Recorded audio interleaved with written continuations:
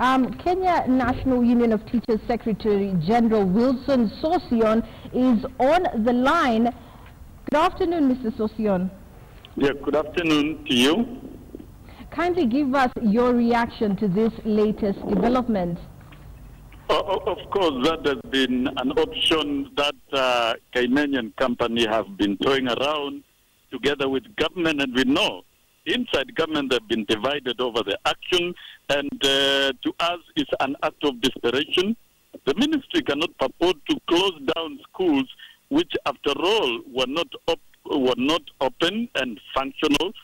Schools closed down early August, and we are not aware of any school that has resumed proper and normal curriculum delivery, and therefore it means the period of curriculum instruction even for the candidates has not been fully covered. And that act of desperation could be one of the biggest strategies to send panic to our members. But we want to tell them that the strike action which teachers are engaged in can only be unlocked with sensitive and swift response from the other side of government by simply doing one honorable thing, complying with the court orders. This action of deceiving parents that the students will comfortably sit for exams is the biggest mistake. Number one, the curriculum has not been fully covered. The Standard 8 and Form 4 candidates have not covered the period that is designed by Kenya Institute of Curriculum Development to be able to qualify to sit for the national examination. Two, there is no guarantee that candidates will psychologically sit, wait in school and prepare. And three, teachers will not resume duties to engage in the management of students and preparation of students. So I think this is a tragedy. Somebody is taking education to for a long funeral in this country instead of taking responsibility to resolve the industrial stalemate and resume duties and ensure that teachers resume duties and students prepare for examinations in a peaceful environment where they are with their teachers as they prepare for exams. This is a tragedy, and knowing too that this country has been riddled by examination irregularities, it is going to be very wanton if this is the direction that the Minister of Education is taking. Mr. Sossion, yes, indeed. You've done this move by the government as an act of desperation, the biggest mistake. But a couple of days ago, you asked the government to actually close down the schools. We asked the teachers to step out of schools and release students to go home because discipline and order and management of students is done by teachers. If teachers are out on strike, you cannot guarantee the safety and good management of students. Basically, that is the advisory we gave. And what they're doing now is going to be very disastrous. You remember the other day what happened in a bus in Muranga? Who will be with these students? Who will be taking care of them? There are a lot of issues about this. Yes. But for us, we are not bothered. Whether they announce the closure or the opening, that does not bother us.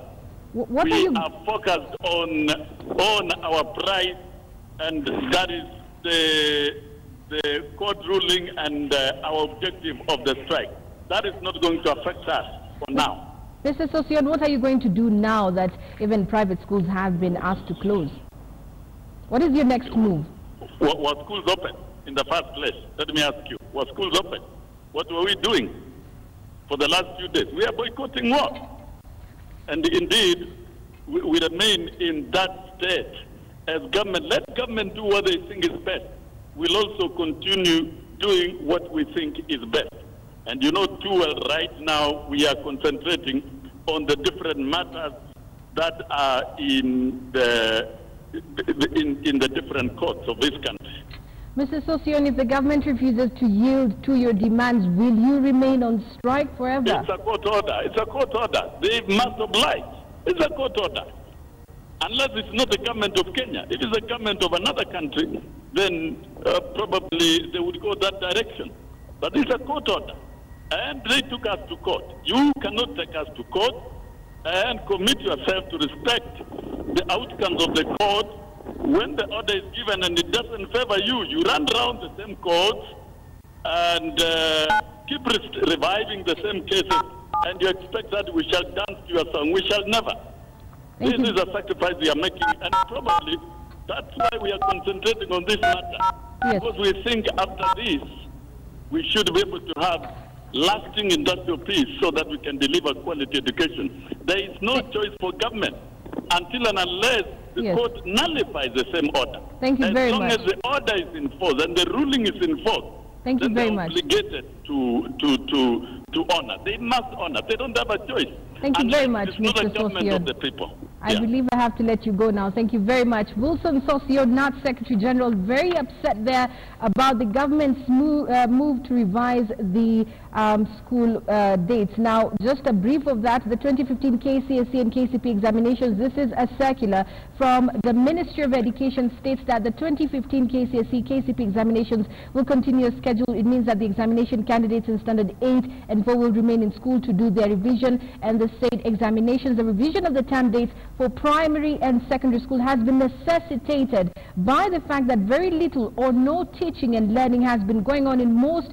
of these institutions in the last 3 weeks.